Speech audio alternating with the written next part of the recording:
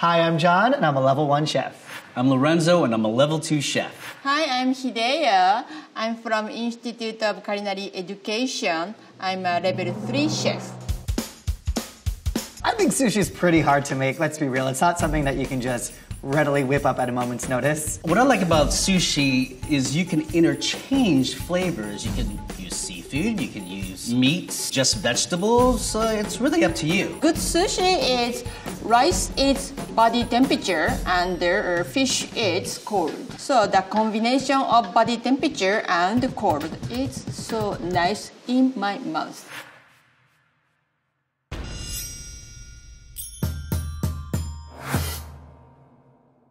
First up, let's make the rice. Here I have my sushi rice, and I let it soak for 30 minutes per the instructions on the back of the bag. And this has been rinsed about 2 or 3 times. I see that the water in the bowl is pretty clear, which means it's A-okay, ready to go. Then drain like that.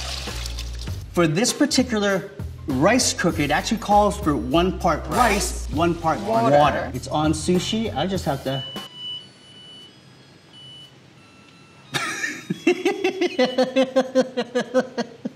And once this comes to a boil, reduce it to a simmer for about 20 minutes. So while rice is cooking, let me make the sushi vinegar. Please use the rice vinegar. I like to make maple syrup. And salt, sea salt here. Then mix very well. Before you open the lid, play. Good. So now that my rice is fully cooked, I'm gonna let it rest so that the rice reconstitutes and gets to that nice texture to make the sushi rolls. Let me fluff it up. I personally like to make a little garlic rice before I make my sushi rolls. Put a little bit of vegetable oil in, fry up a little bit of fresh garlic. I'm simply gonna take the rice out of my handy dandy rice cooker, mix it around a bit. Now I'm gonna add my seasoned rice vinegar, sugar, and salt that has been dissolved all together. And you can kind of see when I move the rice, it has that, sticky gelatinous quality to it. So cover with damp towel because the rice will be dry. All right, now that my rice is done, let's move on to the fillings. So here I have my crab meat. It is imitation style crab. I would say if you have crab, great, go get it. But this stuff is good. So these are nice big shrimp. They haven't deveined, and I leave the tail on. Why? Fancy smancy, but that's how they do it. And what we're gonna do here is make a marinade. Lemon juice, rice wine vinegar, salt, fresh garlic, and a few turns of some ground pepper. My filling will be spicy tuna. So mix the mayonnaise, spicy sauce, and toasted sesame oil. Now, since it is Captain Hook, we need to straighten this puppy out. How you do that is you take the end that has not been deveined and you score it a few times, and then you actually kind of break it, and then it gets to be that typical tempura length and straightened shrimp. Marinade 10-15 minutes. I'm using green tuna today. I'm gonna cut the tuna, then mix with sauce. My shrimp have been marinating for a good 20 minutes now. Next step, I'm gonna make the unbelievably easy tempura batter. Let's ninja this egg. Let's do my flour, cornstarch. And now I'm doing my final fizzy seltzer water. I like to use a carbonated liquid. That way the batter is nice and fluffy when it fries. So I have a pot here full of vegetable oil. We're just going to dredge, dip, and swim. I'm just looking for a nice golden brown. You'll see that it's nice and crinkly and fluffy. The batter is doing its magic around it. And next up, we're gonna cut our cucumber. I like them kind of toothpick thin. So the scallion, I'm going to cut this into super thin pieces, soak in ice water bath. I also use radishes. Then cut into thin pieces. Then soak the radishes into ice water bath to make them nice and crispy. So next, we have a nice pear. This is a Bosque pear, nice and crispy. I also put avocado inside of sushi. So I'm just gonna go ahead and slice these into very thin slices, almost to match the consistency of the matchstick cucumbers. I'm actually gonna take the sesame seeds. I just wanna toast it a little bit. It's already turned a different color. Next is making wasabi from wasabi powder. Then carbonate to make the wasabi hot. I also slice even more tuna on top of the sushi. So when I slice the tuna in angle, I can make the bigger slice. All right, folks, it's time to assemble. First, wrap the bamboo mat with plastic wrap so that the bamboo mat is not sticky. And then just a bowl of water to wet your hands. You'll find that it gets very sticky, so the water just helps keep things nice and moist. So this is your nori, which is actually algae. I'm gonna cut the nori in half, like that. Then place the nori on bamboo mat. Nori has two sides, shiny side and rough side. Always rice on top of the rough side. So I'm gonna put just a nice hunk of rice, and I wanna have enough so that I can completely fill the square. Spread the rice all over the nori like that. So now I'm actually going to add both of my sesame seeds just for decor. So now that my rice is fully rolled out on the sushi mat, gonna go ahead and add our layer of nori seaweed. And then we're gonna do a little flip. Fluff it up. So now that I am on the plain side of the nori, I like to put a little bit of wasabi. You know, the more the merrier. So I'm gonna go ahead, lay in our lump crab meat. Spicy tuna mixture. I don't want it to be too thick because if it's really fat when you roll it, it's just gonna be impossible and then your roll will be like this. Then our cucumber. I'm also gonna do my julienne pear added on. And then last but not least, Avocado. Hello, tempura shrimp. Now that my fillings are in, time to roll this bad boy up. So I'm gonna go ahead and grab everything from the bottom. So the sushi mat, plastic wrap, and then I'm just gonna take it over the top. Hope to God this works out. Hold the bamboo mat and nori together, roll to the end of the filling. You need this kind of empty space, acts like glue to stick the roll together. Open it, then roll to the end of the nori. Then shape, but no squeeze. We're just trying to make sure nothing's loose in there and trying to make sure it actually rolls properly. It looks like I overshot with the size of my nori and rice. That's okay. We're just gonna trim that. We'll use it for later. Oh my God, I hope there's not plastic wrap in it.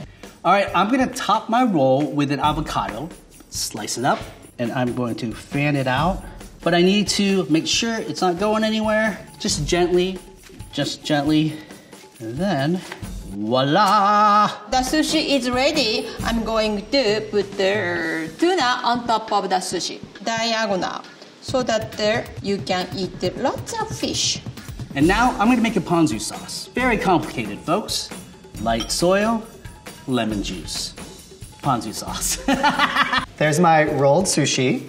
Looks pretty good. Now the last task is to cut it up. Now I'm just using parchment paper to make it easier for me to cut. Then cover with plastic wrap. Big trick that I learned from the interwebs. Because the rice is so sticky, it will stick to the knife, so I go ahead and moisten the knife with a damp paper towel. So when you cut the roll with your knife, cut the roll into 8 pieces. Oh man. Ah. Nope, that didn't work. Let's go from the middle. Maybe that'll help. Nope, still falling apart. Oh, these are Gigantosaurus. Let's leave them like Gigantosaurus. It's good. Oh, look at that. Oh, that's nice.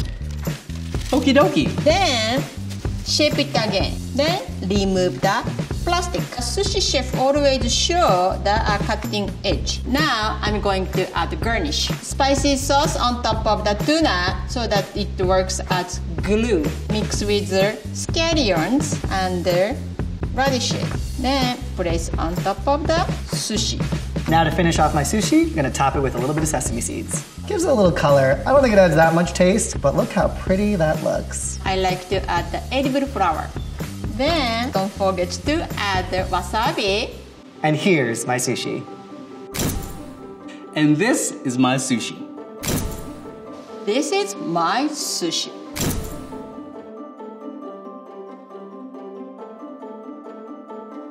The sushi is finger food. Pick up the sushi, then dip in the soy sauce, just a little bit. Don't dip too much.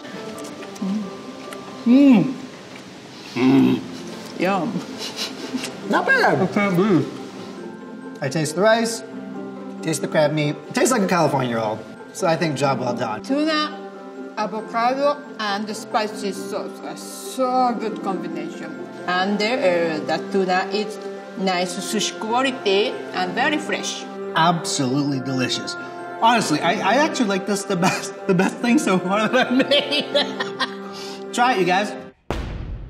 Let's see how each of our chefs made their version of the delicious, versatile dish sushi. Rice is a grain composed of two starch fractions, amylose and amylopectin. Amylose is a linear polymer of glucose, and amylopectin is branched. All three of our chefs used traditional short grain sushi rice, which is lower in amylose and higher in amylopectin. This gives us a rice that's more sticky, since its branched molecules don't stack neatly due to having more space between the starch fractions. Lorenzo and Hideo rinsed their rice, which removed some of the excess amylose, making theirs a bit less sticky than John's. John cooked his rice in a pot, which offered less heating consistency compared to other methods.